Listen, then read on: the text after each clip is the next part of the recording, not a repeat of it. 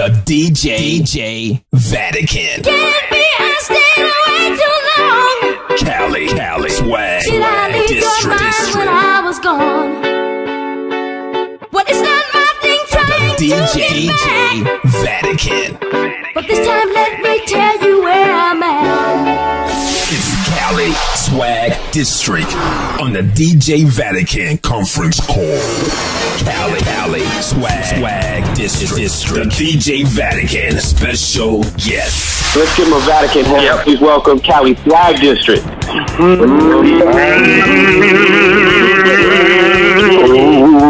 yeah. Oh, yeah, baby. Cali Swag District would like to welcome you to the call, to the DJ Vatican conference call. And why don't we go around and introduce themselves, just name and market only, okay? I'm going to start off. My name is Michael London. I'm in Montgomery, Alabama.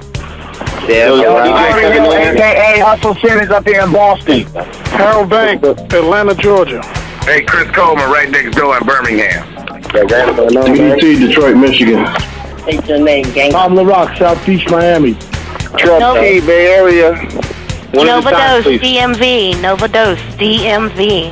Steve Niggity Maestro, Midwest Overlord. Word up. DJ Jelly, ATL. Jelly. DJ Jam, right, California. DJ Jam, what's up, buddy? Dr. B, Milwaukee, V100, and B, Jenny's like Milwaukee Bucks. The remix. I smell y'all. Rory Mack, Las Vegas. DJ Illegal, Canada. What's up, y'all? This is Kate Sly, representing Los Angeles. DJ Debonair, also repping Los Angeles. DJ Latin, LA, California, man. Latin Prince, the president, El Presidente. LP. DJ Dr. Doom, Duval, Jacksonville, Florida. What up? Okay, anybody else, fellas? That's everybody, and ladies. No, I heard Alex G back there. I'm a rep for you, Al. Alex G, Violator, All-Stars in Bakersfield. He tried to chime in, and Charles was speaking. Also, if you missed that because they were talking at the same time, I heard Charles Dixon represent New Jersey and New York. Cali Swag District, why don't you introduce yourselves one by one, real quick? Okay. All right, for sure. I am. They be like Smooth. The general, you know what it is, man. Inglewood, though. And what's the deal? It's your boy Young, a.k.a. Mr. Swag himself. Inglewood out. I go by JR, third flip to the group. Inglewood up. Cali Swag District. The record was marinating a good while before you all got picked up by Capitol, man. Why don't you give us a little bit on the evolution of that, man? How did that all come about? It's crazy. I mean, it was just a non-stop grind process. We just performed everywhere we could. We did everything we could to make sure people heard this song. We tweet radio stations and go to little kids' parties, and we did everything possible, you feel me? And we was real big with this YouTube thing. So, I mean, within 7 months, Capitol jumped on it, and we ran with it. Yeah, man, it's definitely a good look, and seemed like y'all getting ready to break ground with this other song, too, man. It's Where You Are with Michael Jackson, and I know that's real big, too, man, because y'all actually got cleared to use the original vocal content instead of actually using the sample, man. Why don't you let everybody know about that? I mean, it really ain't much. Louis made that happen. I mean, first he let us hear with just the sample. We did our verses. It was all good, but he came back. It was like he had he got the clearance to use the original vocals, and it was all good. I mean, we don't really know too much of the process or how he made it happen, but he did it. Okay, maybe I could shed a little light on that, because what he was telling me was that, I guess, they're getting ready to reissue a whole bunch of Michael's, classics, and I guess he got some new unreleased stuff, too, and they just felt that, giving you guys the clearance for that particular sample, man, would be a good segue into drawing, Michael's audience to, a whole new audience with you cats, man, just based on the success of what you all doing with your movement. So, really thought that was a good combination, man. So that's a good look for you cats going in to even get an endorsement by, a heavyweight like that, man, because them cats usually don't release them samples like that. For real. I mean, that's big for y'all coming in, man. I mean, that's a crazy look. The DJ Vatican.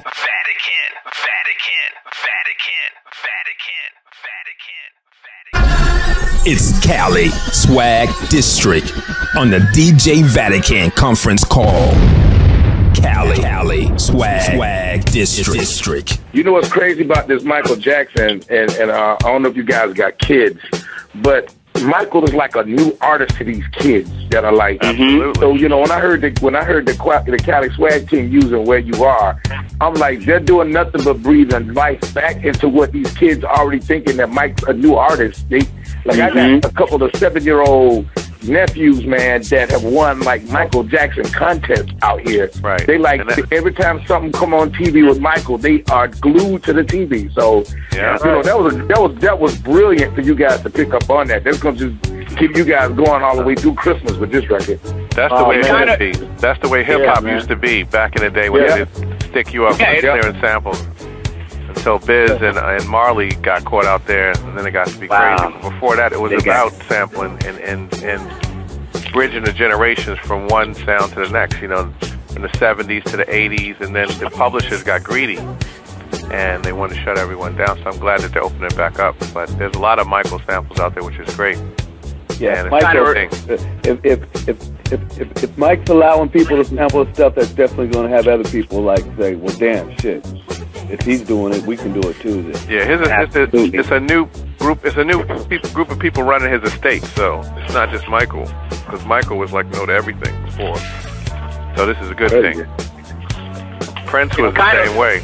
If you kind of think about it, it's kind of reminiscent of the James Brown era when we were all growing up. Exactly. Listening to like the Funky Drummer and everybody else sampling all the James Brown stuff. So as a kid, Michael always wanted to follow in James Brown's footsteps. Absolutely. Well, apparently, he's still continuing that. That's a brilliant analogy. I got to remember that. That's so true. That's the realest thing I just heard today. Cali, swag, district. All right, fellas, let's send it around the room if anyone has any questions. One-on-one, let's keep it short so everyone gets a little bit of shine here, but definitely Bill. This is Steve Miggity Maestro, Chi-Town. What's going on, you fellas? What's going on, man? Man, listen, I'm a lot into history when it comes to things, when it comes to shit. Like, how did you all get together to form Cali Swag in the first place? You dig what I'm saying? How do we put the group together? Yeah, absolutely. Oh, well, we grew up together. Like, we was all doing our own things individually. Like, Smooth, he was DJing. M-Bone, he been dancing forever, like at all the clubs and stuff. And JR, he was rapping since 10th grade. And I was doing my solo thing on the side. And we ended up at the same place at the same time. Like, Smooth ended up coming to the studio with me. And JR ended up coming in. Smooth said he had a beat. And we ended up doing a song. Like, it was the first song called Dirt Talk. We ended up doing that. And Big Y looked at all of us and was like, this is the group that I've been looking for. So he just put us together and called us the Cali Swag District. Okay. Yeah. So we basically, we've been friends for like forever. Like right now we like brothers. The DJ Vatican. Is it like any questions y'all want to ask us, man? Because, hey, this is a great opportunity, man, to really let cats know, what's on your minds, what we can definitely do for you to make, your situation better with all of us as a collective, man. I mean, y'all doing your thing. I mean, there's really nothing for me to want to know because I know what's going on. So it's like, get played in records. Keep supporting, and we fucks with y'all. We appreciate everything y'all doing. You feel me? I mean, there's a lot of people on the phone, and there's a lot of markets, and y'all all everywhere we've been, every market that I've heard, we've been there. So, and we see the results when we put on our show, and everybody's knowing our music, and it's because of y'all. So we appreciate it, for real. Like, thank y'all. Cali Swag District. Yeah, man. So we really appreciate everybody, man, coming on. Definitely taking time to chop it up with us, man, and we definitely wish y'all continued success, man. Definitely keep us close, man. We're going to keep y'all close as well. For sure, man. We appreciate it for real. Yeah. All right, y'all. Hey, we got to definitely give them the proper Vatican outro, man.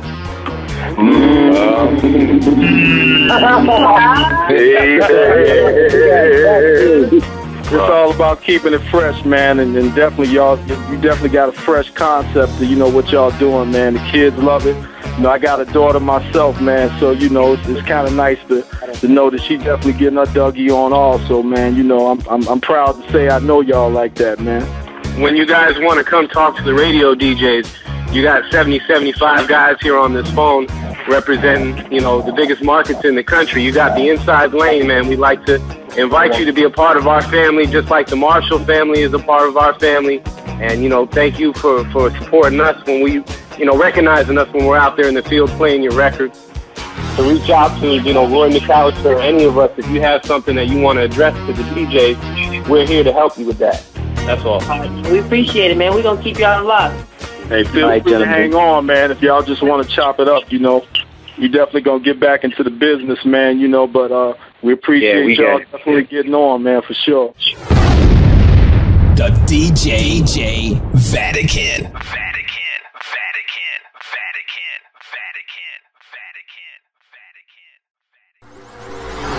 The DJ Vatican talks about the music industry, insights, predictions, trends. The DJ Vatican. Well, we take it back to the 80s. In 85, everybody hated the radio. No one listened to the radio in 85. Club music comes from the music that was playing in the clubs. The clubs now, new internet. We used to call that radio music. If your song was on the radio, you was almost whacked back in 84, 85, early 80s. You had all that Italian, South Soul music coming, and you had Italian disco, and then you had like Kraftwerk from Germany in 77 with numbers, and Zulu beats came from that club music is what did it. Now we can go on for days. That's radio, honestly. Right. Yeah.